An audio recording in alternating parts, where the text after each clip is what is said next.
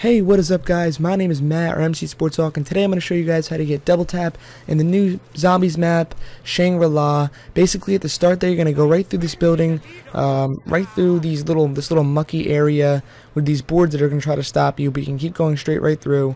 I'm going to cross over the bridge. Once you get across the bridge, you're going to go down to the left, and there's going to be a vault you have to open for $1,000 right over here. Then you're going to go down to this little mine area. You're going to end up at the bottom of the waterfall.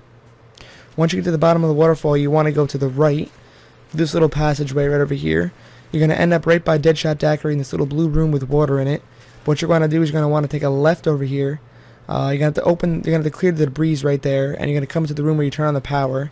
As you can see, those two waterfall well spinning things.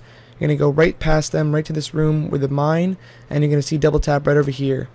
And that's how you get double tap, guys. If you guys like this video, please click like below if you found it useful.